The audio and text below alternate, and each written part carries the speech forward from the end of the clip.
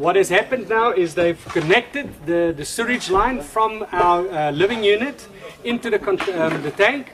And it is done with a very nice slope according to your plumbing standards, that you get a nice movement of the sludge within the pipework. The level of the toilet is just right so that you don't get a back flush of the toilet as well. So when it flushes clean. Also what was done to assist with the flushing of the toilet system was a vent valve that was done outside of the container, and then a vent valve at the tank as well, to ensure that there's any air entrapment, that there's a free flow of the sludge movement and the slurry into our unit. This levels of the tank has worked out very nicely. Our fluid level is roughly about here, so that you can introduce all your additional organic material, whether it's garden clippings or our feeding sludge or food waste, into the tank unit.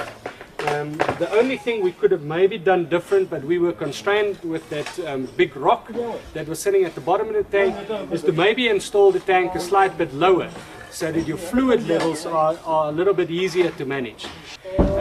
What is also done with this unit, they've introduced a second tank for the grey water, which will incorporate the rainwater harvesting and the water from the washing basins, and then the overflow from our biogas digester, which will then be used as a irrigation water flow.